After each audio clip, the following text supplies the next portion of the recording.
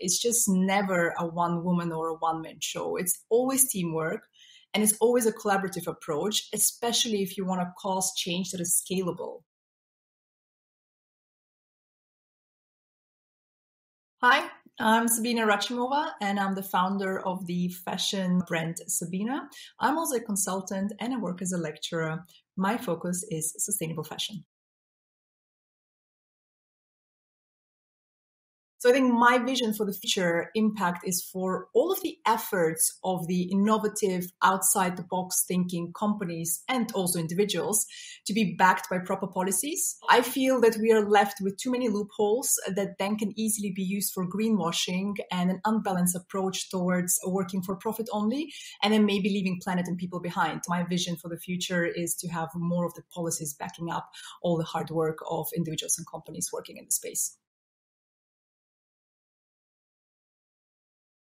I think we first have to unlearn it and then start to relearn again, because good leadership includes empathy. It thrives on continuous learning and also the ability to admit mistakes. So I think good leaders, they're not the ones who are the loudest or the one who are the strongest. It's the one who understand that it takes a team, first of all, and nothing is like a one man or a one woman show, but also that this team actually has to be diverse and inclusive, because that will then not only benefit one group of people, whatever impact you're having and whatever you're doing as work, but it will actually include more people and stakeholders that can benefit from it.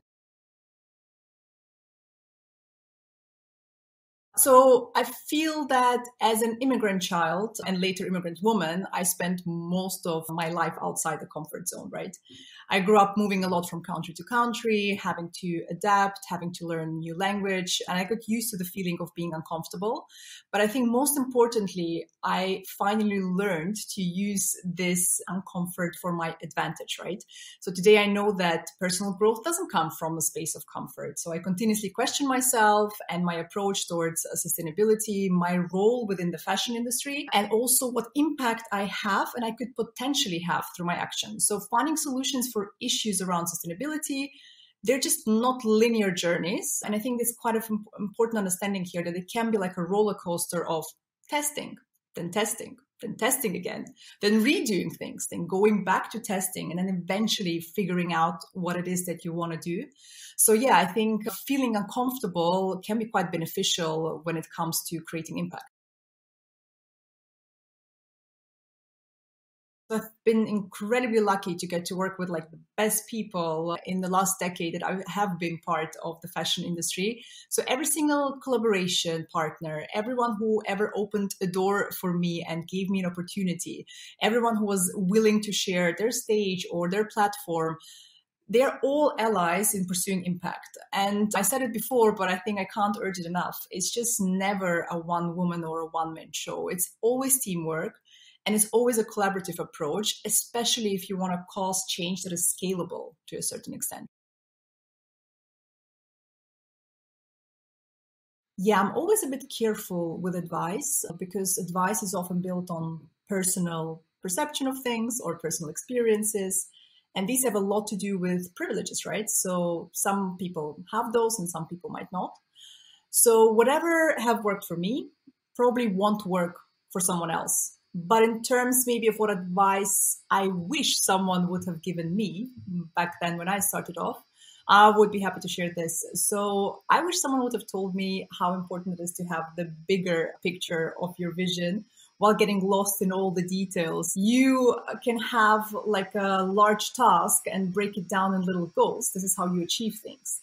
But you never forget what the bigger picture is, because this is what you are working towards, right? And then having this bigger picture of your vision in your mind is always what will keep you motivated in your darkest hours.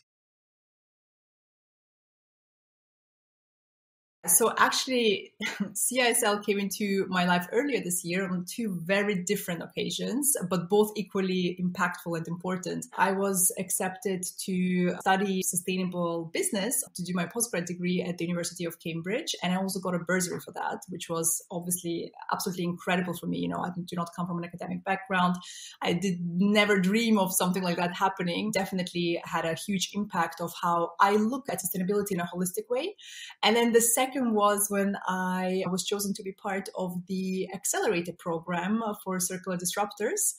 There was, again, just such a nice experience to get together with so many creative people who are just so good at thinking outside the box. And they all brought a very different set of skills. I was very impressed with the selection, actually. It helped me to refine my understanding of sustainability overall, but also expand my professional network. I'm not from the UK. I came here to study 13 years ago and have been building my network from scratch. To be part of a community is incredibly important when you work towards impact.